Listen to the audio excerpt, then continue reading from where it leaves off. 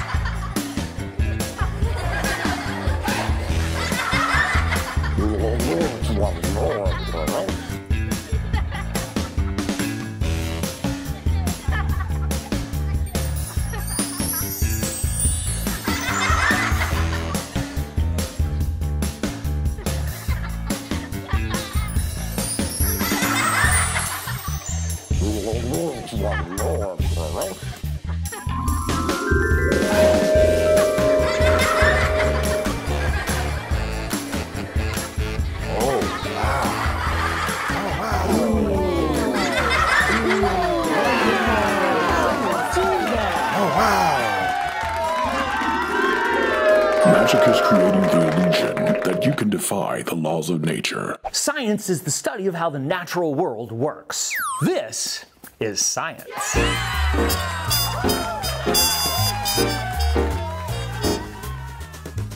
Raindrops, raindrops, raindrops.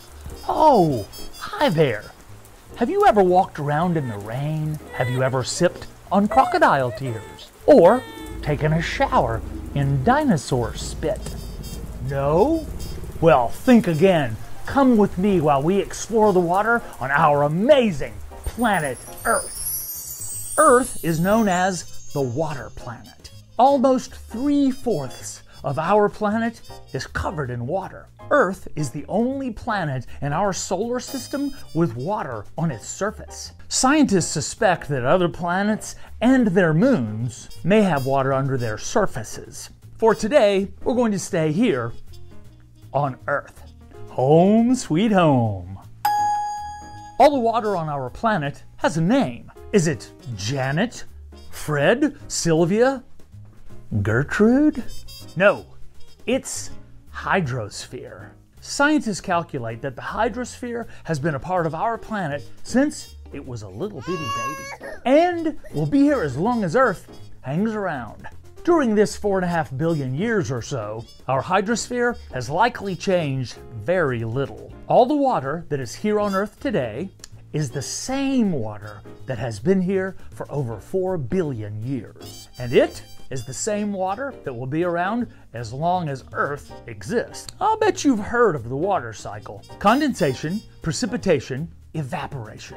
Condensation, precipitation, evaporation. Do you see the pattern? During condensation, water molecules rise and then clump together to form clouds. Why? When the molecules get cooler up in the sky, their energy slows down and they get closer together. Just like the water drops that form on the outside of a cold drink. That's condensation. Eventually, those clumps get heavy and fall to the ground as precipitation. The rain forms puddles or joins lakes or oceans, or seeps into the ground. Water on Earth's surface evaporates and rises into the atmosphere. Why? The sun warms up the water molecules, which gives them energy. They spread apart and become less dense and rise up, up, up, and away. Those evaporated water molecules condense in the air to form clouds. And this happens over and over and over again. The cycle just goes on and on and on and on and on and on and on and on and on and on and on again. Water is a really fascinating substance because it can exist as a solid, liquid, and gas. Gas? These are called states of matter. This is all 3 states of matter in the same place at the same time. Over time, Water never really goes away, it just changes its state of matter. That's what we mean by cycle. Because of the water cycle, one molecule of water could be drunk by a dinosaur, leave the dinosaur body through its breath, through the atmosphere in a giant cloud, rain down and seep into the ground, and eventually end up in your ice cubes. That same water you just got out of your kitchen faucet may be some of the same water that George Washington brushed his teeth with.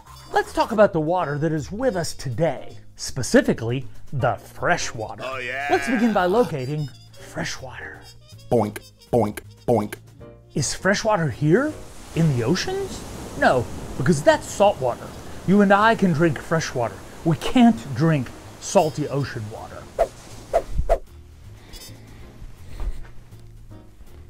Some of Earth's fresh water is in your body. That's right, you are part of the hydrosphere. Your body is made up of about 71% of water, very much like the Earth. You have water in your brain, your lungs, your skin, even your bones. Fresh water is necessary for us to live. In fact, every living thing needs water. Every living thing is made of cells, and every living cell contains water. Where else can we find fresh water besides in living things? Boink, boink, boink. Fresh water is found in rivers, ponds, streams, wetlands, aquifers, glaciers, lakes, and groundwater. That sounds like a lot of water, right?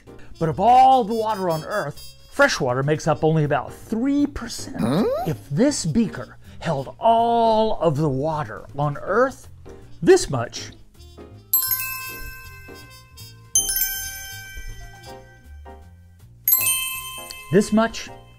would be the fresh water. Not only that, but most of the fresh water on our planet is actually frozen. About 60% of our fresh water is locked up in ice. This is the water that is locked up in ice. Most of it is in glaciers. This is the remaining non-frozen fresh water on Earth. Let's talk about glaciers. A glacier is a huge chunk of frozen water, ice, snow, rocks, and sediment that moves slowly down a slope due to its own weight. Glaciers don't usually melt away, but when seasons change, some of its water melts. This provides streams that are necessary for lots of wildlife. What would happen if all of our glaciers melted? Every coastal city on the planet would flood.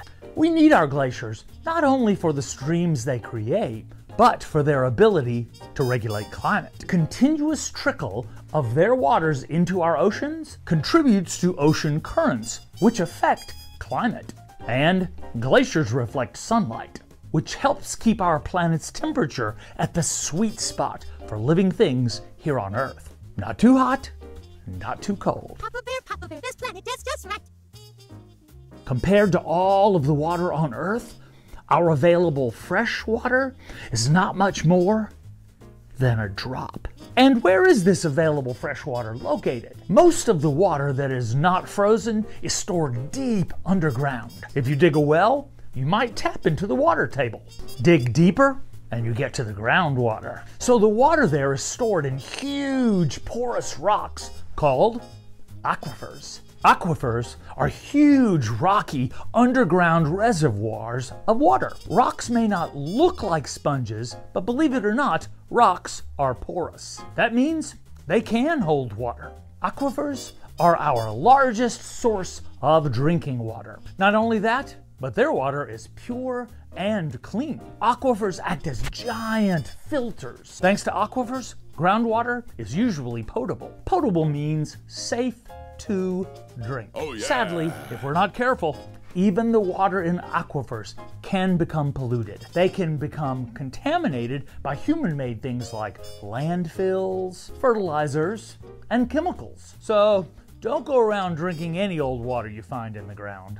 Let's review what we have learned. Fresh water makes up only 3% of our Earth's water. Glaciers contain most of our fresh water, which is trapped in ice. Aquifers hold most of the unfrozen fresh water on Earth. That means that all of the fresh water we see in rivers, lakes, ponds, streams, and swamps is only a teeny tiny bit of the fresh water on Earth. Looks can be deceiving. With so little fresh water on the planet, and the fact that every living thing needs fresh water to live, it sure seems like taking good care of our water should be important. How can we help the health of our hydrosphere? To keep our water clean, be careful about how you throw things away. Reduce, reuse, recycle. Never throw away batteries. Recycle them. Think about what you do with your trash. Don't litter.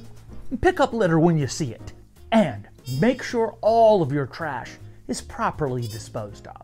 That way, trash won't end up in our fresh water. We can all use less plastic. Those plastic straws and plastic water bottles, well, they break down into microplastics, and those can end up in our water. Choose paper over plastic. If you do use plastic, be sure to put it in a recycle bin when you're finished with it. Even though you may live in a place where clean drinking water flows right out of your faucet, over 1 billion people on our planet do not have access to clean drinking water. It's important that we do not waste our fresh water. You can conserve water by taking shorter showers or turning the water off when you're not using it.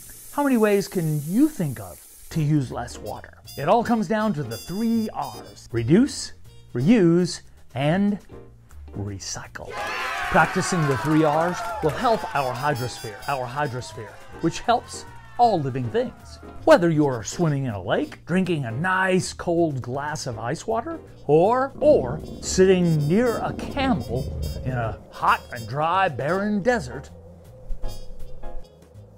you are connected to the hydrosphere by the cells in your body, the air around you, and even the water underground. So, next time raindrops fall on your head, remember that every molecule of that water has made an incredible journey. And that journey continues as long as our amazing Earth exists.